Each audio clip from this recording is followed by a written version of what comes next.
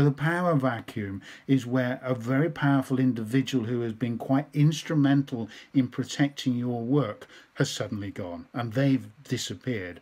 And in a way, it's a bit like power structures in any organization that has been around for a while and is fairly stable.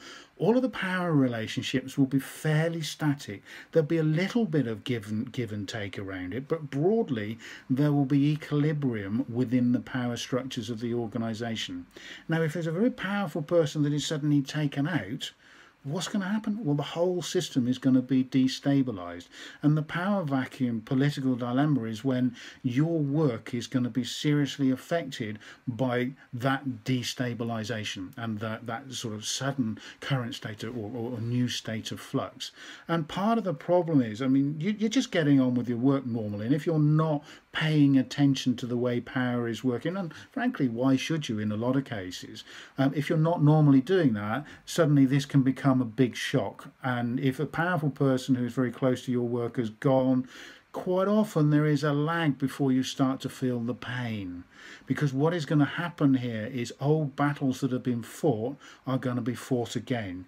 People are going to look at what you're doing, and potentially there will be a land grab on what you are doing, your role, or part of your role might suddenly disappear. Before, the powerful person was keeping it all in, keeping everybody, all the enemies at bay, if you like. But because they've gone, suddenly there's going to be a lot of skirmishes going on. Decisions that were made, fixed, are going to come very quickly unravel. And the problem is, it's only when the unraveling starts that people start to realise there is a problem, and life becomes a little bit more difficult.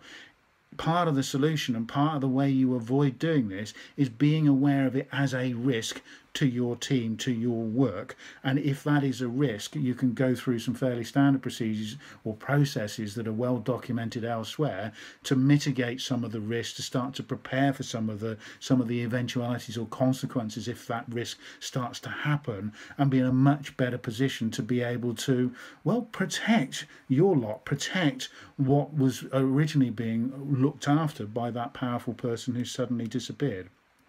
So to go through some of the ideas on what to do if you suddenly find yourself in this position, I think number one is recognise it's not necessarily a problem, it's a huge opportunity, because potentially this is your moment. This is your moment. If you've got the awareness, if you've got the capability and the motivation, it's an opportunity for you to step up. Your work is being done in a particular way for a particular reason, and that doesn't necessarily become invalid just because a powerful person has left. So see it as an opportunity, look at it from a very positive perspective, but also start to look at it from a strategic perspective, because while that vacuum is there, while there is nobody else in place to come and do that role or protect that turf, protect that territory, there's a job for you, and something needs to happen, and you could be doing it.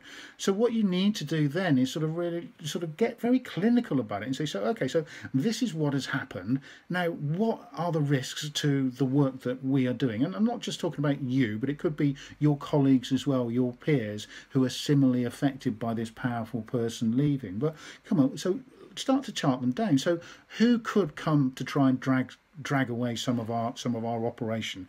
Who could sort of try to overturn decisions that have been made in the past? What projects might now be destabilized because that powerful person was keeping some opposition at bay?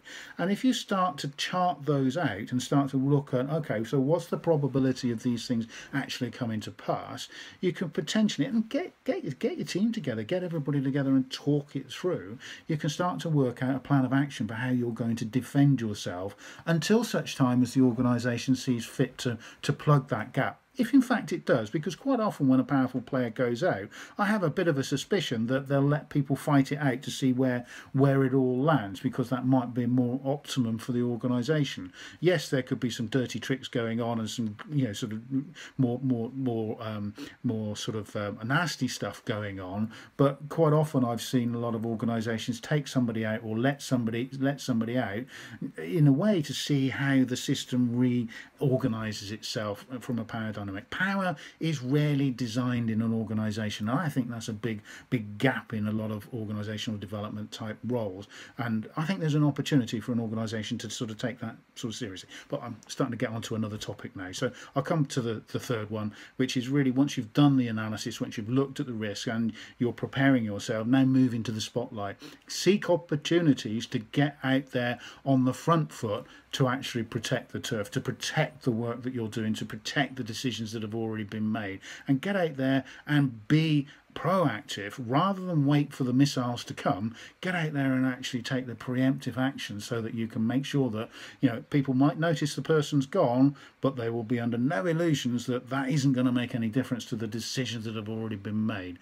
Yes, it's going to be tough, but again, this is where the opportunity comes in. So get out there, practice. You might want to manage some of your stakeholders, your career stakeholders as well. Get them bought in, and maybe some mentors bought in, so a support structure around you as you start to do this. There is a question about, should you be doing it, or should it be somebody else's job, or should the organisation decide who should be doing it?